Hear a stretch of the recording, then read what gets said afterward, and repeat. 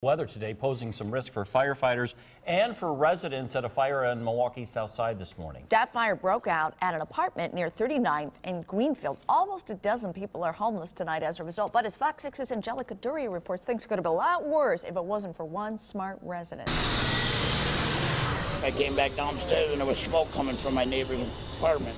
As soon as Fred Steves saw smoke on the first floor, he quickly ran to help. Punched the window out and then I shot the fire extinguisher. And as soon as I'd put it out, it seemed like somebody was in there with a lighter fluid can and a lighter, and it would light right back up. And he tried to contain the blaze while 10 of his neighbors, including Nairi Raymond and her son, safely made it out. He helped save our life.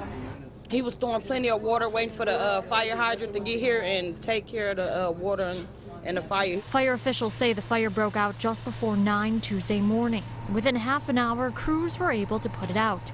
It was contained to one unit, but the smoke and water damage was too widespread to allow anyone inside. Because we've shut the gas and the electricity off to the building, we're not going to be able to put anybody in there due to the cold. The cold weather also posed a safety risk to those responding. Once we start working with water, it freezes, and in this case, it froze very quickly.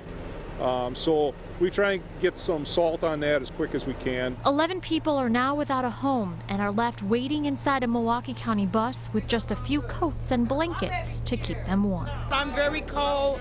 I have on other people's belongings. I had to run out with him just in a t-shirt and drawers. I feel I'm not comfortable right now. The American Red Cross is currently helping those residents who are displaced. As for the cause of the fire, that remains under investigation. Reporting in Milwaukee, Angelica Duria, Fox 6 News. And fire officials say they also helped treat about 3 people with minor smoke-related injuries there.